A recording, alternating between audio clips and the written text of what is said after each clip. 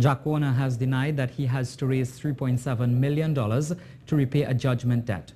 Last month, it was reported that Warner had 120 days to present the sum or be forced to sell 3 apartments at the Emerald Plaza Hotel, following a court ruling by Justice Frank Seepersad.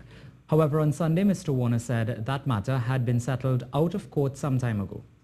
The report in the newspapers was most misleading, and I am sometimes very disappointed by the level of journalism we have here.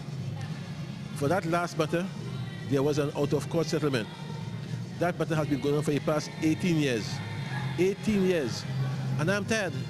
I'm paying a bundle of legal fees. So the guy and I got together out of court, and we agreed on a settlement. And I said, fine, let's settle on this and we pay. There was no case, there was no court order. We agreed out of court.